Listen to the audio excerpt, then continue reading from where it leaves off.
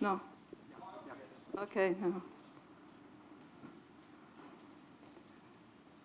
Well, thank you to good morning, and thank you to the organizers who select this topic. And of course, thank you to Agino to this nice introduction to the argue.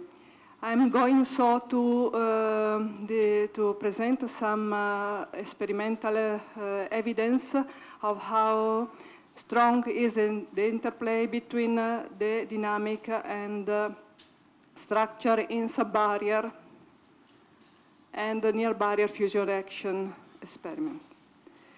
So I consider some various features, the near and subbarrier, in a near and subbarrier heavy ion fusion, the enhancement, already introduced by Agino, the role of barrier distribution, and in effect, more recently observed that is the hindrance effect, already recognized as a general phenomenon because it has been observed in several systems. I will discuss also the coupling to the transfer channel, the effect of this channel with positive Q value, and the case of silicon plus silicon, that is a system that has been extensively and studied in detail below and above the barrier, where has been observed some oscillatory structure, and then some perspective. So already from the early studies of the subbarrier fusion, we noticed that maybe there was a strongly dependence on the structure of the colliding nuclei. And as already mentioned, this systematic of oxygen-16 on a different isotope of samarium. Here there is a clear evidence of how the deformation, the static deformation of samarium-154 play an important role to increase the fusion probability. But also, looking at the systematic of Beckerman, the nickel plus nickel, there is an effect of the transfer channel. Here is the system nickel 58 on nickel 64 that has a positive Q value for the transfer channel. There is an enhanced respect to the other cases. Well, to disentangle the fitness of the coupling channel has been exploited the concept of barrier distribution. And it is clear in these two examples, oxygen plus samarium, oxygen plus tungsteno, how it is this sensitivity. We are sensitive to the deformation, and it is evident in the shape of barrier distribution that one can obtain from the well measure, the detailed measure of excitation function. But not only, because we have also this very nice example of nickel 58 plus nickel 60, where it has been revealed for the first time the existence in the barrier distribution of several well-defined peaks that has been explained as due to the complex surface vibration mode of the two colliding nuclei. Sorry. Well, coming to the effect of the transfer in the subbarrier energy region, here is we have the systematic of calcium plus zirconium.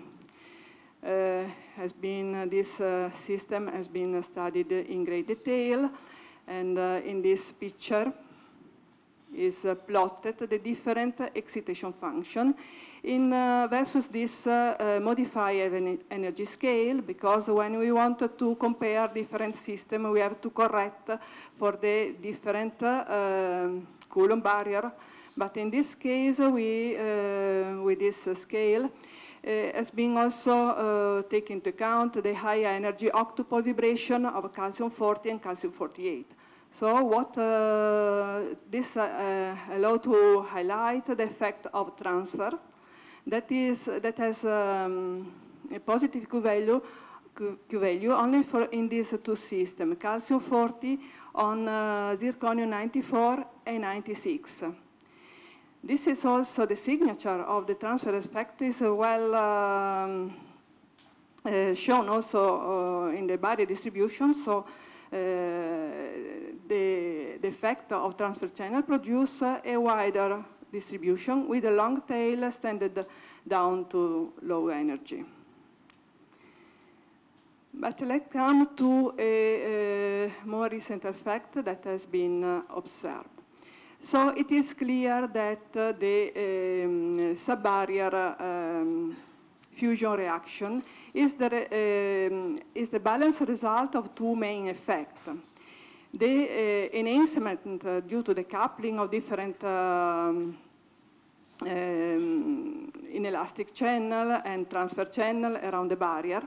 But going down with the energy has been observed that the standard coupled channel calculation is not able to reproduce the data. It over-predicts the experimental data.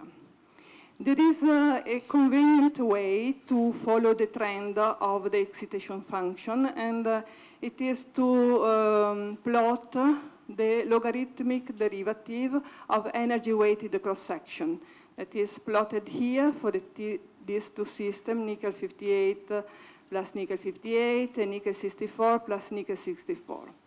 So the slope of excitation function increase going down with the energy. At a certain energy, we notice this crossing with this, the experimental data cross this limit, LCS limit, which correspond to a constant astrophysical factor.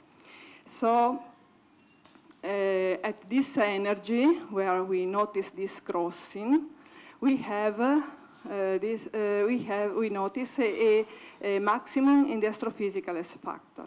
And this energy is considered the onset of the fusion hindrance effect. To study this effect, the hindrance effect has been measured many systems.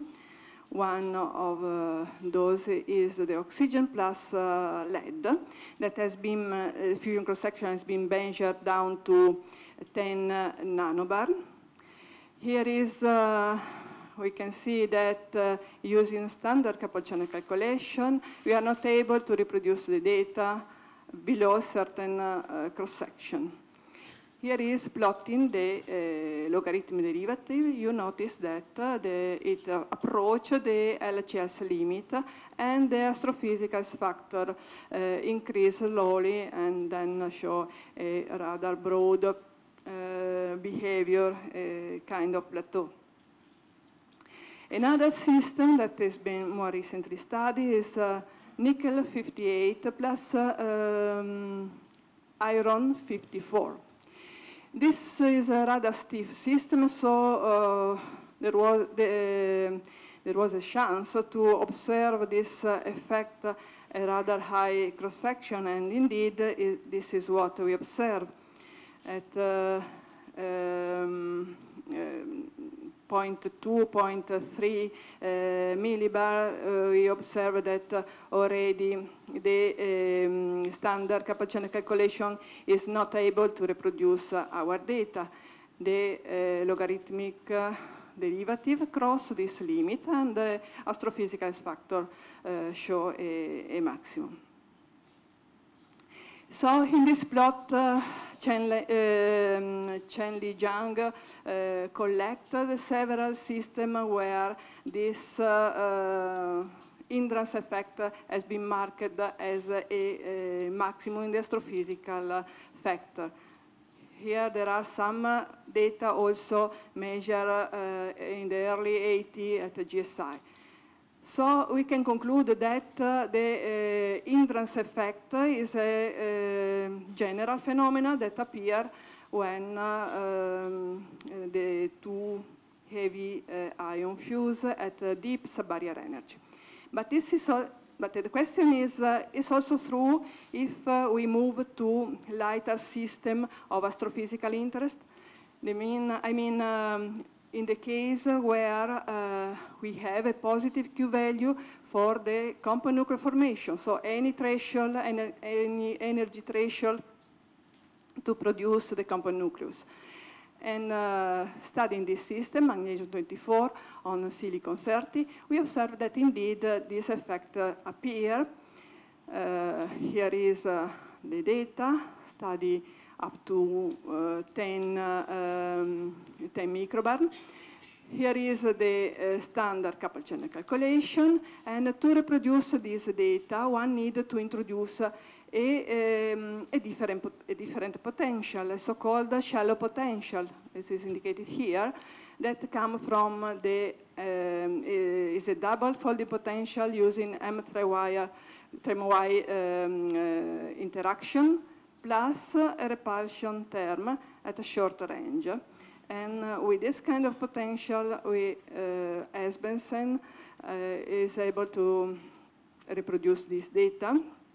We notice this is the slope, the crossing point, and the maximum, the astrophysical S factor. So, but come now to the transfer coupling effect. That the transfer give an effect. I choose this system, calcium-40 on zirconium-96, where many neutron transfer channels are present and with a positive Q value. So here is the experimental data. The cross-section has been measured also at a very deep subbarrier energy. This is the no coupling limit. So we try to reproduce the data, but including the one phonon of 2 plus and 3 monocoupling state. In the calculation, we are not able to reach the data, and also if in this theoretical frame it is considered the effect of transfer channel, we are here using a standard coupled channel calculation, so a Wood-Saxon potential. You see here that we are far from to this limit to observe this hindrance effect. So, comparing with the other system, here is we have calcium-40 on zirconium-96 that we have already seen. The other system, to reproduce the data, one need to introduce this shallow potential. In the case of calcium-40 plus zirconium-96, also using the Wood standard potential, we are below the data. So what I mean is, there is a qualitative explanation. So one can use the M3Y potential, neglecting the repulsion part at short range. That's qualitatively saying this can be, the reason can be that in this way, the Q value of neutron transfer channel in this system are large and positive, so that the valence nucleon can flow from, freely from one nucleus to the other without any hindered due to the Pauli blocking. So, but this is the effect at deep subbarrier energy of transfer. In the case of calcium plus calcium systematic, that look like the nickel plus nickel systematic of Beckerman, one can see that in the case of calcium-40 plus calcium-48, in spite of a large enhancement around the barrier, then we have a slope that increases slowly respect to the other two systems, but definitely we observe an hindrance effect. So it seems that the effect of transfer is to push down at lower energy the effect of hindrance. So let's come to the case of silicon plus silicon. But before to show you the experimental data, let me give a short introduction, starting from the light system. In light system, like oxygen 16 plus oxygen 16, has been observed a long time ago an oscillatory structure in the fusion cross-section above the barrier. So recently, this structure has been fitted using a shallow potential as well the deep subbarrier energy. So the interpretation of this structure has been attributed to the successive penetration of different centrifugal barriers. So at each peak has been associated a precise angular momentum. So the question now is what happens when we move to heavier system where the subbarrier enhancement and the hindrance are stronger.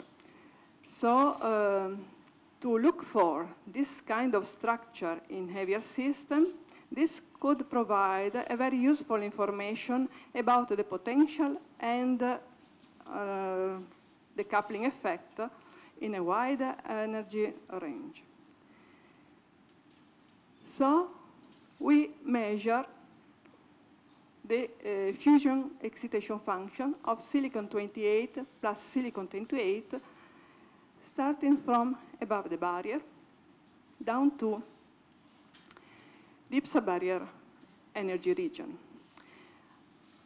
And we observe a funny result because soon below the barrier, the standard coupled channel calculation using Wood-Saxon potential overpredict the data, but then it goes closer to the data.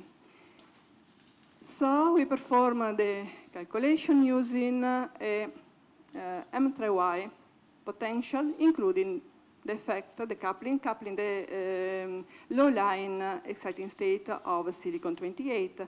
And we obtain this green line that underpredict the data in this energy region. So to recover the situation, was necessary to introduce a weak and short-range imaginary potential. The physical reason for that is probably because the system is, has a deformation. This nucleo has an oblate deformation that produces some effect, and this effect is simulated including this imaginary potential. But can we describe with the same, within the same theoretical frame also the above the barrier data? Well, above the barrier, we measure in great detail the cross-section with an energy step of 0.5 MeV and with a very small error bar. Because it is quite convenient to show up the oscillation in that region to plot the first derivative. So to extract the derivative from the fusion excitation function, it is necessary to get a well precise data. And this is what we obtain.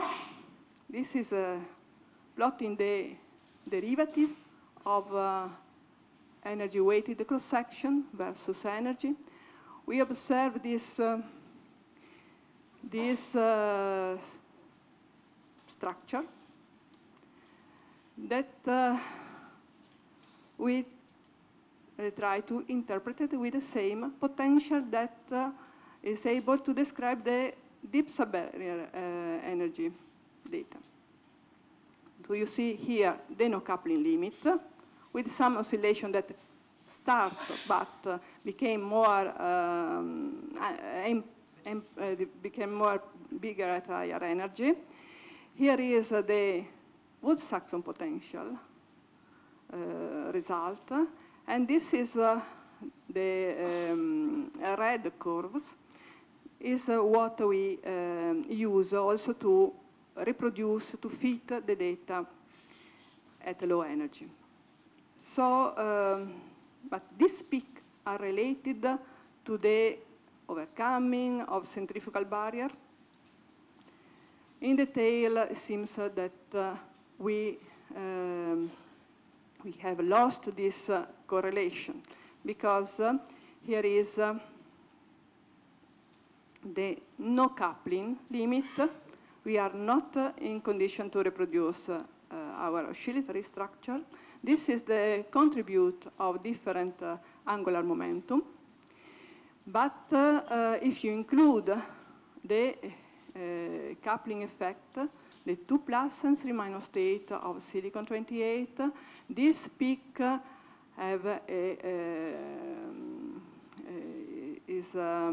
instead of 1 peak, we have 2. So we have a shift. So this structure comes mainly from the sum of different contributions to L, but the result come out including the coupling effect. So is the silicon 28 deformation important to clarify the employed of this imaginary potential, short-range imaginary potential? We perform the experimental study of silicon 30 plus silicon 30. The measurement, the data are still preliminary, but we can already see that to reproduce the data, one can think to use a M3Y plus repulsion part without any imaginary potential. And due to the weaker coupling in this case, the silicon 30 is also a spherical one, we restore the, okay, we restore the correlation between the peak and the centrifugal barrier. Okay, here is the comparison of these two systems. For the 28 silicon, we have a slope that increases, but then we observe a kind of plateau that probably is due to the formation of this nuclei. In the other case, we get this nice cross of the LCS limit, so the hindrance effect seems clearly stated. So what do you learn from this? We learn that the appearance of oscillation and the trend of subbarrier cross-section in silicon 28 has been reproduced with the same theoretical frame using this potential plus an imaginary part, short-range imaginary part, that probably take into account the deformation of 28 silicon. Within that model, the existence of this oscillatory structure is tightly bound to channel coupling. So in this system, in this a relatively heavy system, more heavier than oxygen plus oxygen or carbon plus carbon, the correlation between the overcoming successive centrifugal barrier is lost. As a consequence, as a consequence, we have to check the situation with a system where this deformation is not present. So some perspective to go on in this kind of study is to measure, for example, the angular momentum, an independent observable, the angular momentum and possibly the spin distribution below the barrier, to have to investigate the deep subbarrier range cross-section. Stable beam with high intensity and quality are mandatory. Of course, it will also be interesting to perform some experiment with heavy exotic beam, but because we know that the structure has an evolution moving from the stability, so maybe this has some unexpected influence also on the subbarrier fusion. But to do that, one needs to have a high efficiency setup. And the systematic on hindrance effect could be provide a reliable prediction of fusion hindrance phenomena in system of astrophysical interest that could help a lot. Thank you very much, and here is the collaboration.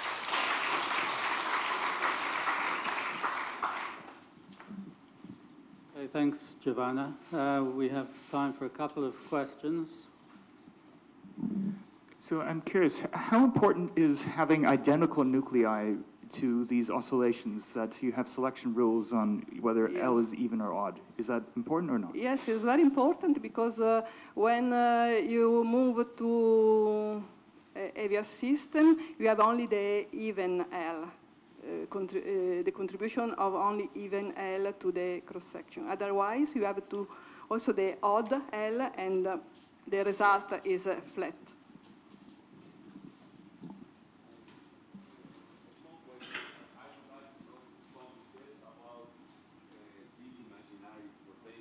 You already have one potential and you put extra imaginary potential, or this is the only imaginary potential you have in your calculation? Yes, we use I don't know if they are the parameter of this short range potential were in the slide to have a better fit of the situation below and above the barrier. But changing the imaginary potential parameter, we can have the amplitude of this oscillation change or dump, depend. But the peak stay there. Internal to the barrier, yes. It's short range imaginary potential. Okay, Neil? Well, I was going to ask a question, but I think it's a comment in connection with the imaginary potential, because you cited the paper of Hugino and myself in talking about the silicon-silicon. we showed that it's impossible to fit these oscillations with the magnitude you have just from the odd-even effects, just from the fact that you lost the odd partial waves. And of course, we also did coupled channels calculations, and you can't get the oscillations with coupled channels calculations either. And I think the only thing that is giving the oscillations is the addition of some bizarre imaginary potential. And all I want to say is that I think one does not understand the physics of what is actually going on. If you if you can only fit this with a bizarre imaginary potential, then we haven't understood the physics. It's not a criticism of your experiment. No, I agree, I agree. But I think we should all understand that physics is not understood there. Yes, sure. Lenka? Well, it is well known that in elastic scattering and alpha transfer reactions between N alpha nuclei, there are strong oscillations. and these were explained partly by quasi-molecular resonances or by successive alpha transfers between the two. In the case of silicon-28, could it not be related, some alpha transfer processes which interfere with a more direct process and then it gives the oscillations? Because in the case of silicon-30 plus silicon-30, where there is not alpha structure, you don't see these oscillations. So this could be some mechanism. We have still to measure this energy range in silicon-30 plus silicon-30.